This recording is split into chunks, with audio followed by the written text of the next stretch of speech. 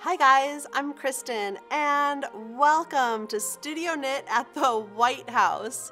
If you're a knitter, these articles have definitely caught your attention. Your friends have probably forwarded them to you as well. The headline reads, "Knitting is scientifically proven to be relaxing." Really? Is this true? Let's take a closer look in our knitting situation room. Researchers claim that knitting is one of the most relaxing, mindful, and meditative activities for our well-being and health. But I can't help but wonder, have these same researchers actually experienced the joys of being interrupted by family when you're in the middle of counting stitches? How about trying to decipher one of those knitting patterns?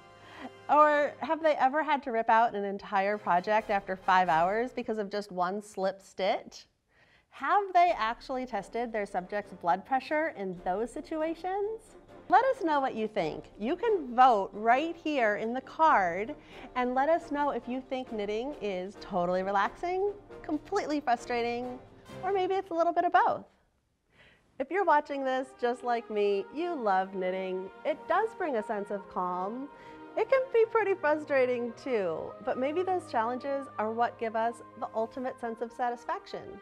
Let me know in the comments below, and make sure to check out my recent Oval Office craft room tour. I had so much fun, and now I have a White House playlist. The link is in the description below. Make sure to like up this video, subscribe, lots of fun videos coming your way.